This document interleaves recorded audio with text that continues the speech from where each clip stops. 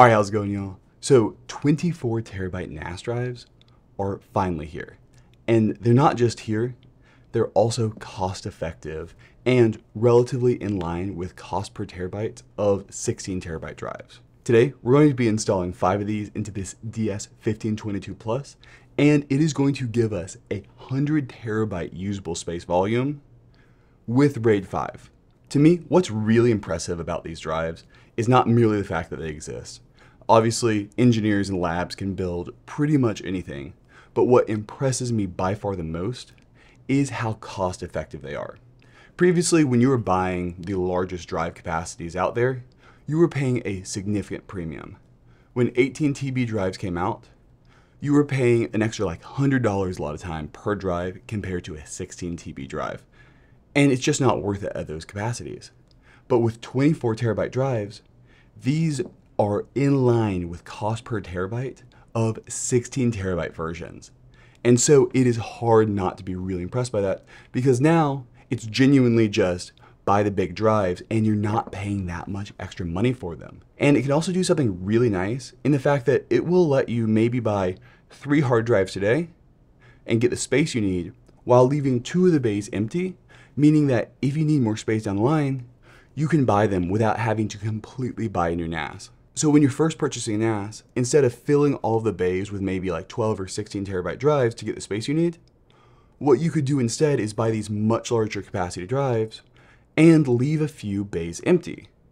The really nice thing about using RAID 5 and RAID 6 is it is very easy to add space later on by just inserting another drive. You don't leave any performance on the table at all, because by the time you add the next drive, it fully rebalances just like you had that RAID and that drive the entire time. So it can be really effective to save you a lot of money in the short term and the long term. Because what you can do is you can use fewer drives to start to get the space you need. Then when it comes time to upgrade, you don't have to replace the entire unit and all the drives. Instead, you can just buy a couple more drives. It is a really cost-effective thing to do. And it also just makes your IT life way easier because you're not having to completely reconfigure your unit. Instead, you just slot in a couple extra drives. So there are a ton of advantages to these, and I'm gonna go ahead and be installing them in this DS1522 Plus. I bought all these units with my own money. I tried reaching out to companies and nobody would send me these drives for free. So I bought them myself, and eventually they're gonna be going in my client backup server.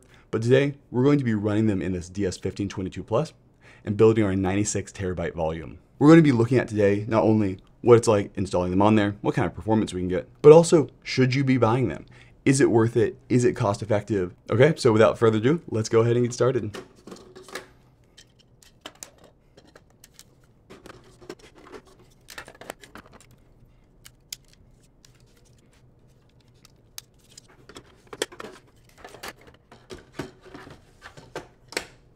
All right, perfect. So I've just installed all 5 of those drives into this DS1522 Plus, and they're rated for 280 megabytes of transfer speed per second. So we'll definitely check that out. I will have to get more updated numbers after I let this thing run for a while due to the fact that the RAID sync. But I actually expect us to be able to come pretty close to saturating a 10 gigabit connection, probably in the 800 to 900 realm, due to the fact that we've got so many drives in here. These 24 terabyte drives don't have a massive performance difference over their 16 terabyte counterparts. At least on the spec sheet, it's 285 megabytes per second versus 270 megabytes per second for the 16 terabyte counterparts. So you're not gonna get a massive performance difference between the two of them, but we also do wanna listen and see how much noise this produces. And we are still going to get pretty decent performance out of it just by the fact there is a ton of spinning drives in here. 5 drives in a RAID 5 array gives about 4 drives of read-write. And so that is pretty fast as long as you're using sequential workflows and you're not maxing out your storage space. So you're not at like 80% capacity plus. You should still get some pretty good performance out of a unit like this. I'm just going to go ahead and boot it on up and grab my laptop, and we'll let this thing go ahead and install. Okay, so with that beep, we can go ahead and start installing DSM on this thing, and then we'll check out the stat sheet. Okay, so while this installs, we want to check out a few things. One, while we're installing this, we should be doing a lot of random writes. And that is one of those things that should make these drives as loud as they're going to be. So while I'm doing this, I'm listening and I'm going to try to compare them to a more baseline 16 terabyte IronWolf Pro. I can't really judge every single hard drive against each other, but that is a good place to start. Especially with desktop Synologies, the sound of the actual mechanical hard drives tend to be by far the loudest part of the units themselves, and so it is by far the most important depending on where you're putting them. And we don't really care about how loud the hard drives are in a decibel perspective. That's because hard drives are not that loud, especially once you average it out, and you're actually just looking at overall decibels. Hard drives have a very annoying click, click, click to them, and that tends to be the thing that is most annoying for actually having it in like a living room or having it in an office with employees working around it. And so I'm listening and I'm going to try to compare it and see how annoying it would be working with this thing on my desk and kind of compare it to smaller drives. So far, it has not been that bad. And installing the operating system of DSM on this thing is a ton of random writes. So this should be when the drives are the loudest. And so far, it's really not been bad. Would I want it right next to me 24/7 just like this? Probably not. But I don't know of any mechanical hard drives that I would want right next to me like this anyway. Overall, at least from my testing, they do not appear to be any louder than any other mechanical hard drives that I tested, at least not ones that are over 4 terabytes in capacity. The tiny hard drives can be fairly quiet, but for anything that's got these larger capacities, these are pretty much in line. So while it's doing the final installation, we can pull up the stat sheet.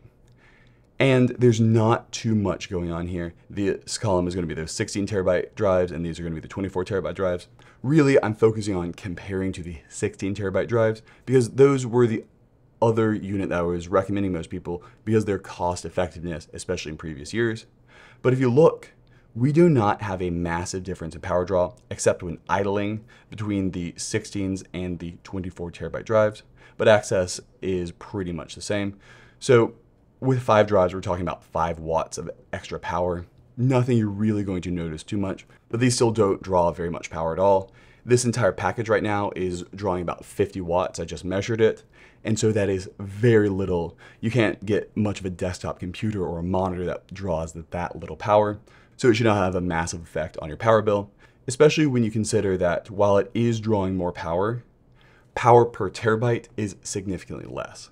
So you still are saving money given how many drives you've got to reach the same amount of storage capacity, which is great. The drives have also idled down now, and they're pretty much dead silent unless you get up right to it and listen for a very quiet whir, which is not a big deal. All right, so DSM has been ready to be installed, and we can go ahead and install our volume. And now we start hearing some of those random reads, which are going to be your biggest nuisance.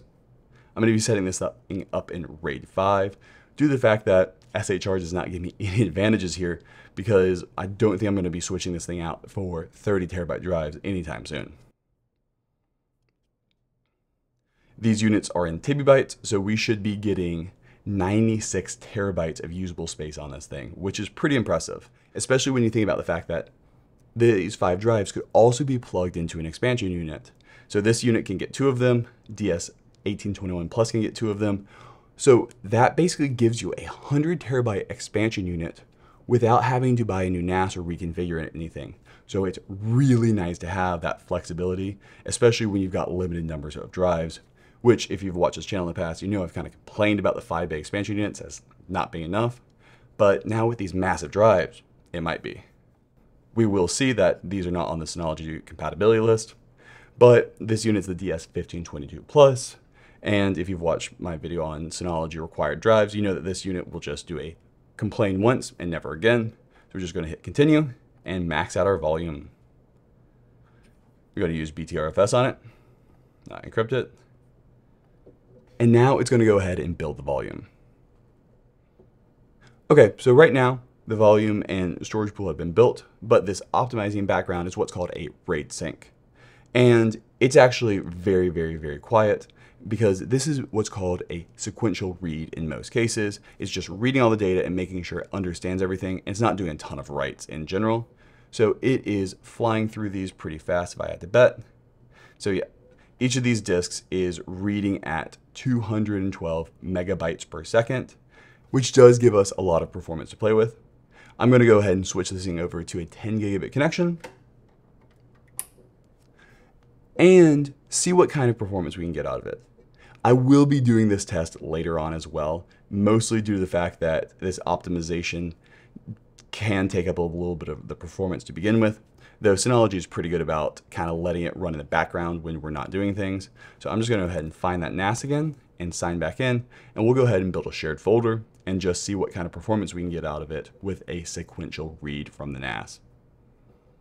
Okay, so I'm back in. Just going to go ahead and build a basic shared folder on it.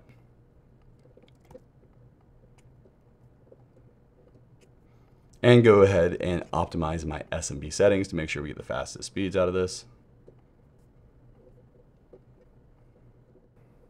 Okay, so flashing forward really quick. What I've done is I've pulled over this 110 gigabyte file on the NAS.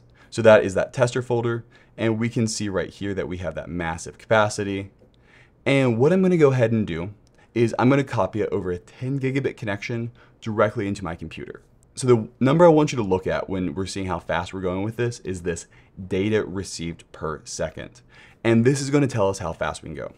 The maximum realistic speed I ever get with macOS is about 1.15 gigabytes a second of data over a 10 gigabit connection. If you don't know, networking standards are measured in bits per second, but when we actually want to know how fast data is transferring for file copies, we measured it in bytes per second. So that's why there is a difference. In general, you just divide by 10 or divide by 8, but there is a little bit of overhead, so 10's a safe assessment. But in my experience, getting over 1 gigabyte per second is very impressive. So what we're going to do is a textbook sequential copy of this 110 gig file to this, and we're just going to look at this. I've also chosen a massive file that is clearly going to be outside of the RAM size of this. And if you look at that, it is really sticky right at 1.1 gigabytes per second.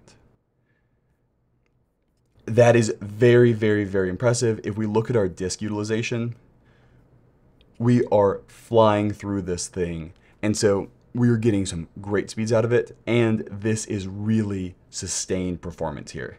That dip was just from me changing Windows and macOS priorities changing, nothing to do with the NAS itself as far as I can tell. But yeah, you're going to be able to get 10 gigabit performance out of this unit, which is pretty darn impressive, especially given its form factor. Okay, so now with all this information, are 24 terabyte IronWolf Pros a buy, or are 24 terabyte drives a buy in general? And I've got to say yes in a lot of cases. Obviously, if you need 5 terabytes of space, no, you don't need to go that big. But for people who are really looking at massive 50 plus terabyte volumes, starting with 24 terabyte drives, I think is a great idea. They do cost you more money in the short term, especially if you're buying 3 drives and doing RAID 5 versus 5 drives in RAID 5. You do lose more space due to parity as a percentage. So upfront costs will be a little bit higher, even if your cost per terabyte for the drives is the same. But that also gives you massive amounts of flexibility in the future. So I've got to say, after looking at this, I would absolutely recommend these.